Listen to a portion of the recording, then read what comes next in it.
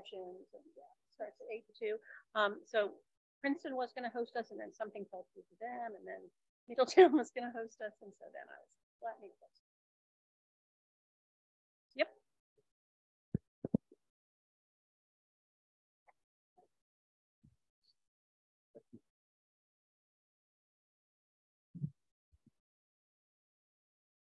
Everybody ready? Yep. I call this meeting of the Lakota Board of Education, Wednesday, November 2nd, 2022 to order. Mr. Zink, would you call the roll? Mr. D. Here. Ms. Bodie. Here. Ms. Casper. Here. Ms. Schaefer. Here. Ms. O'Connor. Here. Board will move to number 2 to approve the agenda. Is there a motion to approve the agenda? So moved. Thank you, Mr. D. Second. Mrs. Schaefer. Mr. Zink. Mr. D. Yes. Ms. Schaefer. Yes. Ms. Bodie. Yes. Ms. Casper. Yes. Ms. O'Connor. Yes. Board will move to number 3 on the agenda, the executive session motion. I'll take a motion to enter into executive session for the purpose of consideration of the investigation of charges or complaints against a public employee. Is there a motion? So moved. Thank you, Mrs. Schaefer. Is there a second? Second. Thank you, Mrs. Casper. Mr. Zink? Ms. Schaefer. Yes. Ms. Casper. Yes. Mr. D. Yes. Ms. Bodie. Yes. Ms. O'Connor. Yes. Board will move downstairs for executive session, and we will be back at the conclusion of executive session.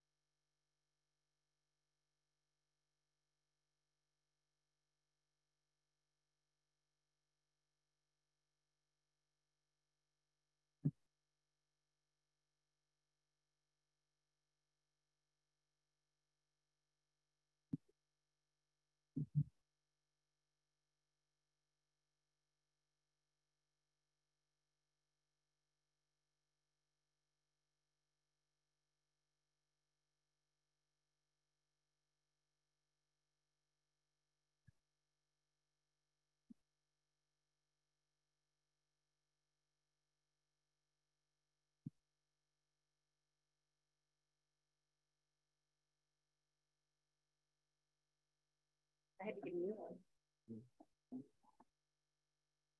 Flashing red and green.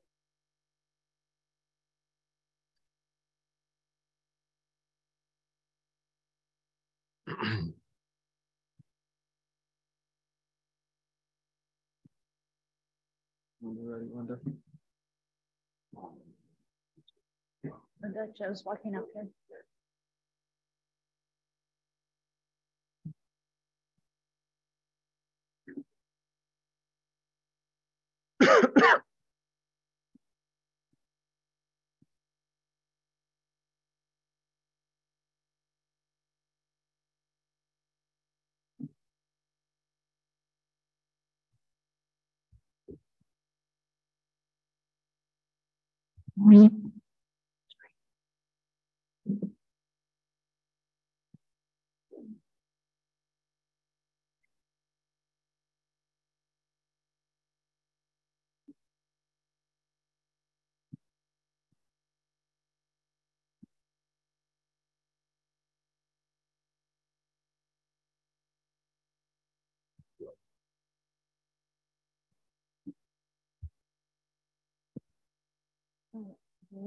Mr. Miller, your microphone.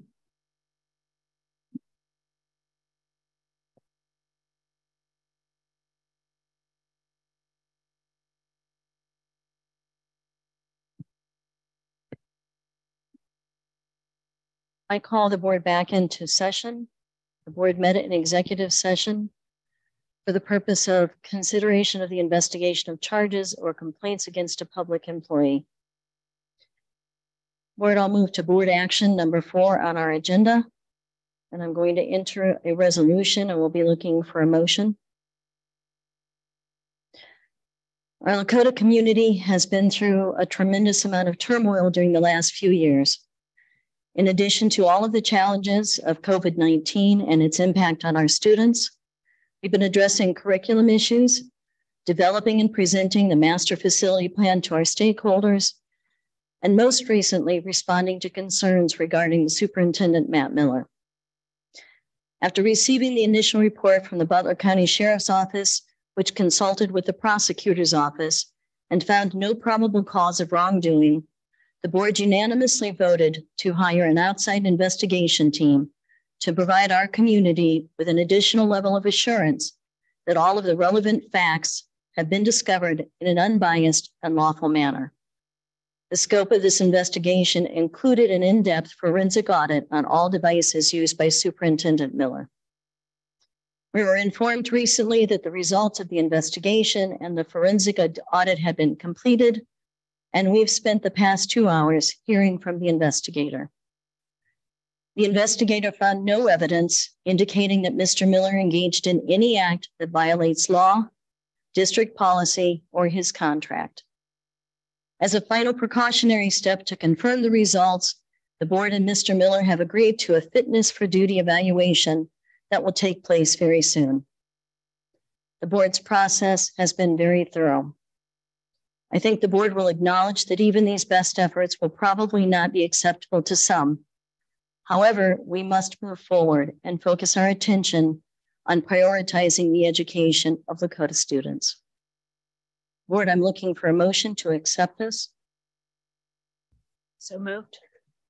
Thank you, Mrs. Schaefer. Is there a second? Second. Thank you, Mrs. Casper. Is there discussion?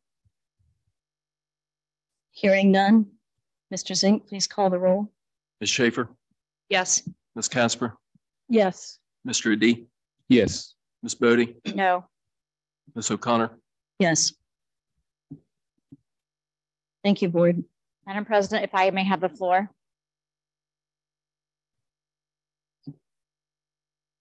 Go ahead. Thank you. There has never been a need to authenticate the documents that have already been I'm sorry, I'm having trouble. What is it? Authenticated. Authenticated. Thank you so much. Okay. There has never been a need to Authenticated. Sorry, there's never been a need to Why am I having I don't problems know. with that? I don't know. Sorry. Authenticate. There has never been a need to authenticate the documents that have already been authenticated. The police have confirmed that Matt Miller made public solicitations to have men sleep with his wife for his entertainment. This is something that not only put his wife in danger, but shows a total lack of concern for her physical and emotional well-being. These actions not only demonstrate his willingness to act on desires that for most people are at best grotesque, but require the solicitation of third parties that are complete strangers into what would normally be the most intimate aspects of a human relations. In addition, they confirmed that there was pillow talk of drugging, videoing, and molesting minors. These are not the character traits any rational person would look for in a superintendent of schools who is charged with the well-being of children. With this information fully in the public sphere and the police having confirmed their authenticity, it is unfathomable that Mr. Miller does not voluntarily resign. However, in the absence of that voluntary resignation, I move that Mr. Miller be put on leave and the board begin the process necessary for removal. There's a motion on the floor. Is there a second? Hearing none, the motion dies. We'll move to number 5, public comment.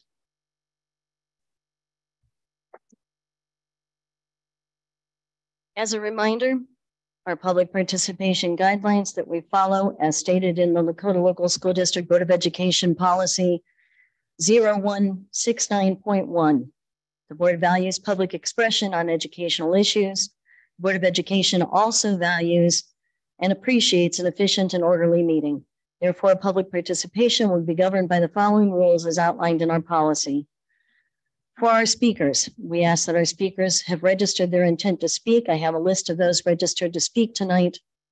When you come to the microphone, please state your name for the record. Each statement made by our participant is limited to 3 minutes. We'll have a timer on our screen up here. At the point that you see it go to yellow, please wrap up your comments so that when the screen goes to red, you are finished with your comments. We ask that you are seated then. Each statement must be directed to the presiding officer, and no person may address or question board members individually.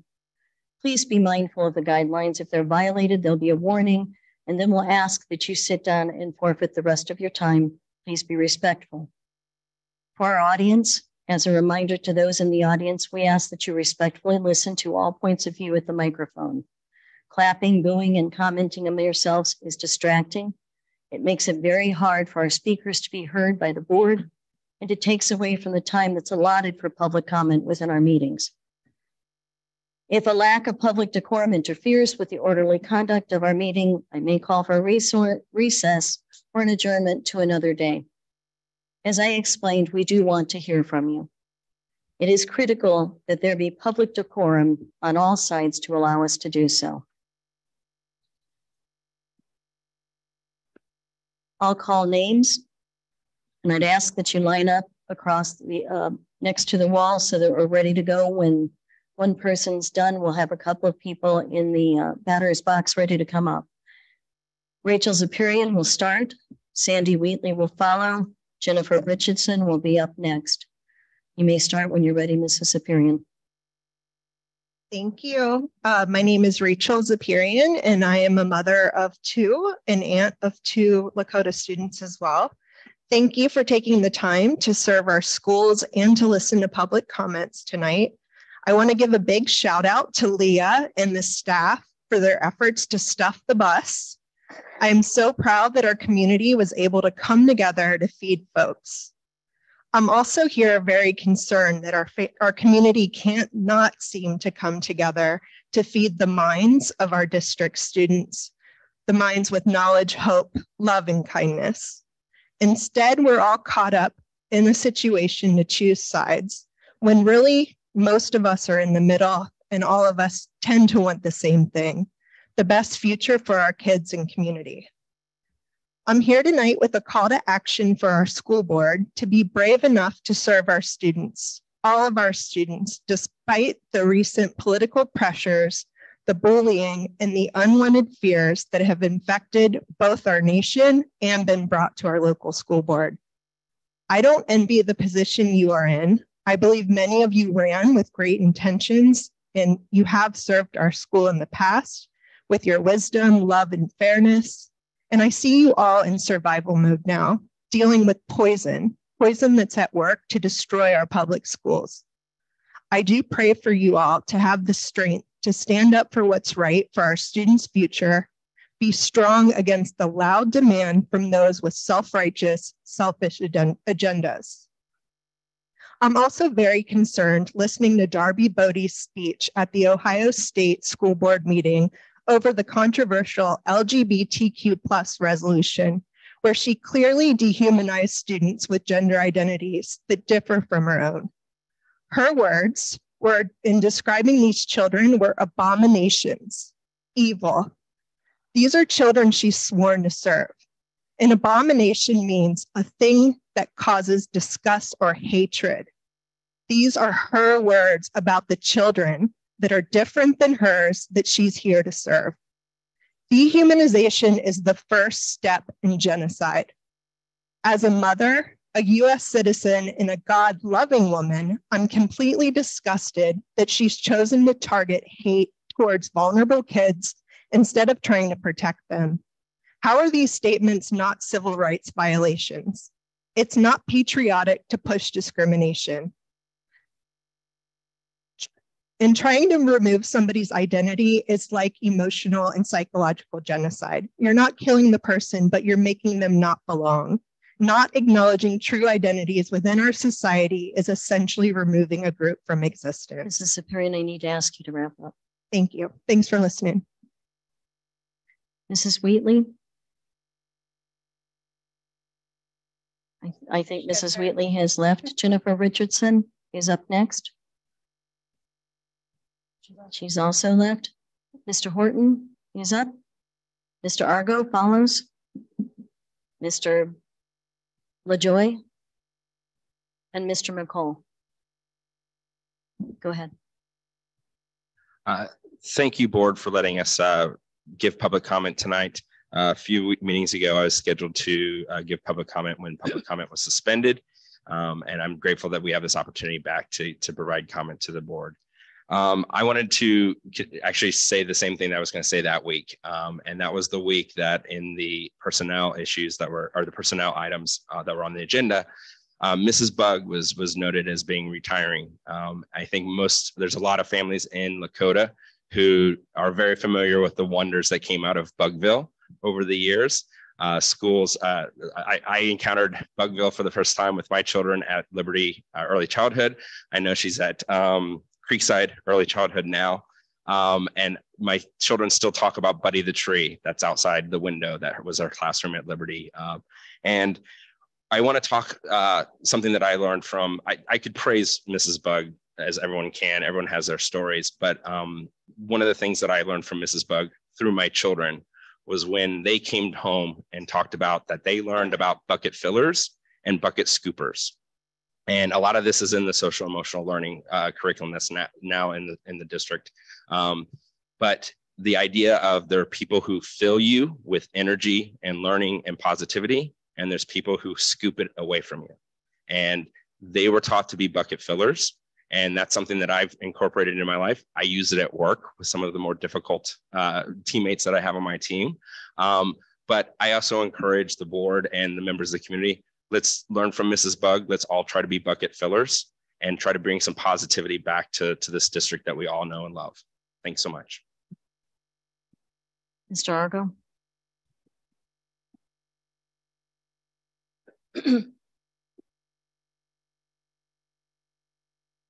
My name is Alex Argo. I wanted to start on a positive note. So my life has been very hectic the past few weeks, ever since my 7-year-old daughter had a very unfortunate accident that resulted in a head injury that required an emergency craniotomy and a week-long hospital stay. I was scared out of my mind, and as my always smiling 7-year-old struggled to repeat simple words, and the right side of her face started having seizures as we rushed her into Liberty Children's ER. Now, I know I said this was going to be positive, but here goes. Even though I never had found myself more helpless than I felt at that point, I don't think I could ever have asked for a better community to face this struggle in. We were rushed into the big room at Liberty Children's ER and subsequently airlifted down to the children's main campus, which houses the number 5 pediatric neurosurgery department in the country and the number 3 children's hospital in the country. They quickly decided to operate on my daughter, and she has bounced back as well as one could ask, at least for having your skull opened, reinforced with a titanium plate, and closed back up. After surgery, she started the journey back to her normal self. She's working on getting back to school full time, but is not quite there yet. But I wanted to publicly put out a huge thank you to all of the kind words, cards, activities, craft kits, banners, and gifts that have come pouring in from all the Lakota community as our daughter recovered at home. It literally looked like Christmas morning with all of the stuff that came to our house. Get well cards from every single kid in her grade at Heritage, gifts and craft kits and stuffed animals. I think the final count was in the 20s for stuffed animals alone. She got things from all the teachers in her grade, the office staff, support staff, her oldest siblings, principal, and office staff and teachers, her previous teachers, her siblings' previous teachers. I will say Santa has some mighty big shoes to fill this year. The love that poured into this little girl when she was stuck in the hospital and stuck at home with half of her hair shaved off was just what the doctor ordered. I also wanted to thank the board for continuing to allow us to make public comments. I think this is a very important part of the public process that I feel has been lacking since this new board took over. Even when Ms. Casper was president during the last organizational year and was constantly under attack, the board president always took the time to respond and redirect to the appropriate board member or administrator in most instances. This year, questions are repeatedly asked and not answered. I know that there have been multiple questions that I myself have asked and have not yet to receive answers to. I would implore the board to do better responding to their constituents. Allow direct criticism. Mr. Argo, would you wrap up, please? Allow direct criticism of elected officials and consider actually responding to it rather than ignoring. I've heard at many meetings to put my email down and public comments would be responded to via email, and an answer was not available during the actual meeting. Mr. Argo, your time is up. I do want to note that I did receive an email of support, though, from the superintendent when my daughter was in the hospital. Thank you. We're thankful that your daughter's going to be all right. Mr. LaJoy? And Mr. McCall will follow. Go ahead, sir. Hi, my name is Dominic LaJoy. I live at 9398 Ambleside Drive in Westchester. I know the whole board here went through a very exhaustive process. I mean, we spent 2 hours and we spent a couple hours waiting for you. And I just want to tell you, thank you. I know you worked hard on this, but also I appreciate the fact that there was acknowledgement that the entire Lakota community has been exhausted by this inquisition. And I want to thank you for working hard at it and sticking with it until it was resolved. Thank you very much. Mr. McCall, you'll wrap us up. Benjamin McCall lived in Liberty Township roughly 8 years and lived within Cincinnati 24. I'll always press, I think, it's important to have effective meetings. And when you have challenges that you're all facing from the community and oftentimes at times from each other, that can make it a little bit more difficult and a little bit more challenging. But it's important that even if there are challenges, even if you're around people that you disagree with, like many of us in our working lives, we have to work through it. We have to work through it, work with each other, and find the commonalities and collaboration to do that. And I think one thing that's been a challenge this year is there's a lot less, even through COVID, there's a lot less collaboration than I've seen in the past. And I'd like to see that more. I think I started the very first conversation saying that I want the meetings to be effective like I think all of you are. And in order to be effective, we have to focus on the right things. And one of the right things is the master facilities plan. And I don't think it's gotten the attention that it should. I don't think people talk about it as much as they should, as they do all these other side issues, which if people have concerns, I think it's important for people to address and bring those up. But when something's addressed, when investigations have been had, it's important when the closure is done to Let it be closed, let it be buried, and move forward versus trying to dig it up over and over again. So with the Lakota master plan, I also know that there's some individuals in the community and people that are leery about it. But my personal perspective is, I get that you want to think through and go through, but we continue to have the conversation of the chicken and the egg.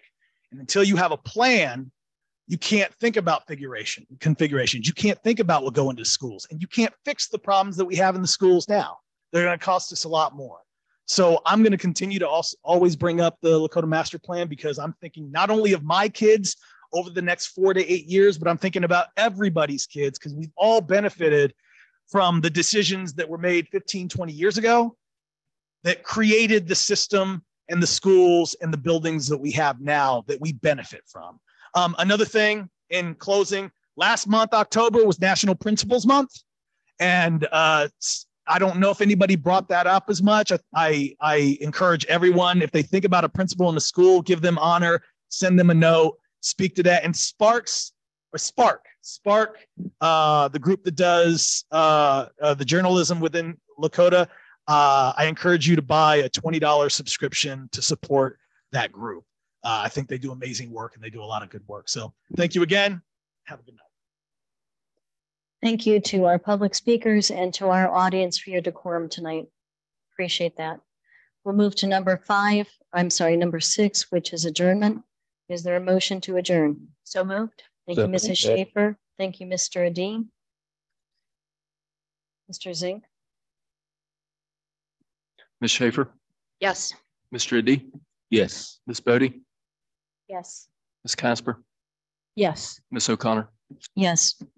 Thank you all for coming out this evening. We're adjourned.